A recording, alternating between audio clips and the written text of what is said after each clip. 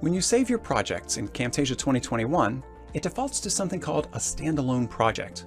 This project type is a folder that includes your project's media. The advantage of saving in this format is that it includes everything you need for your project. That means that you can share it with someone else on a different computer, and they can open it and edit your project. You can also move it to a backup drive, and everything goes along with it. You won't miss or lose anything. Go to File, Save As, and you'll see a checkbox at the bottom that shows your project is being saved as a standalone project. If you don't want this, then you can turn it off. Let's look at a couple of reasons why you might want to disable this feature. The only downside to standalone projects is the size. For the first example, if you have an intro that you use in all your videos, then Camtasia saves that same file over and over for every project that you create.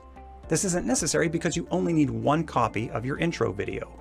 For the second example, let's say that you save your project in different steps along the way. You might have 15 minutes of work and save your project as version 1. Then you work another 20 minutes and save it as version 2. You do this for a few hours and you now have 6 different versions of the project. Each version saves all the media. That means that this one project with 6 versions has all the media files copied 6 times.